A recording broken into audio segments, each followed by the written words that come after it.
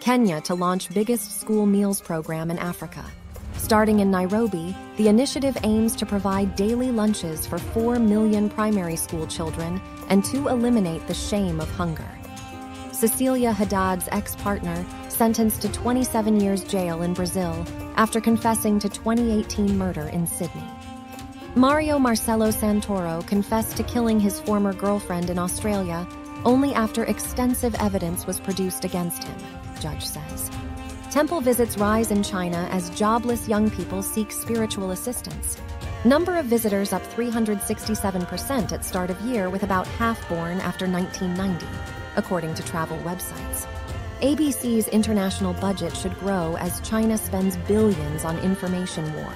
Inquiry told former ABC managing director Mark Scott says Australia needs to invest more in public broadcasting to counter China's influence in the region. London Mayor's office banned from flying EU flag on referendum anniversary.